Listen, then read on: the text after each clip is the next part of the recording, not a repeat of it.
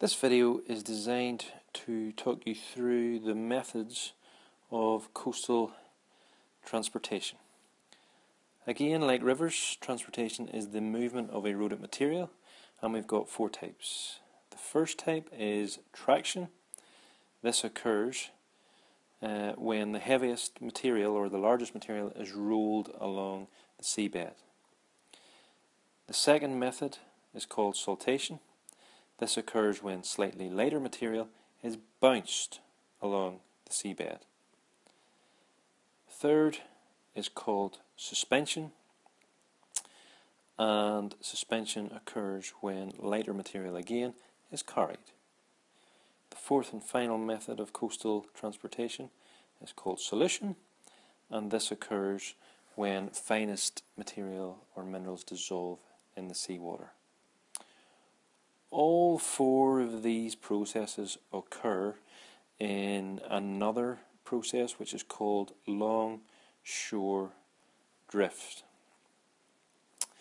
Longshore drift is the movement of material along the coastline in a zigzag fashion.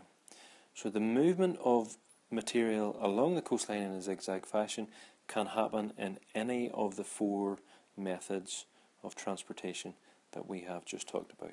So the heaviest material will be moved by traction along the coastline in a zigzag fashion, etc., etc.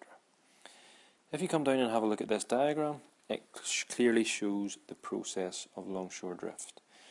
First of all, can I draw your attention to this particle that I have just circled? This is the particle that's going to move along the coast in a zigzag fashion.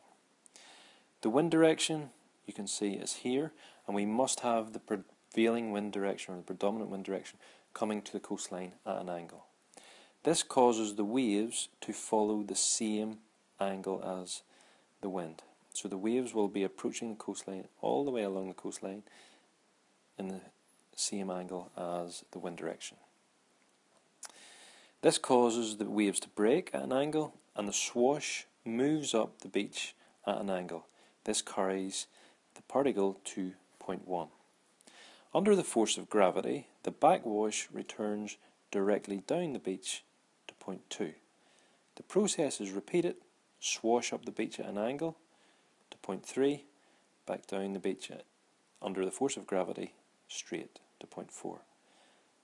This gets repeated, and therefore the particles get moved along the beach or along the coastline in a zigzag fashion. The direction of longshore drift in this case is that direction.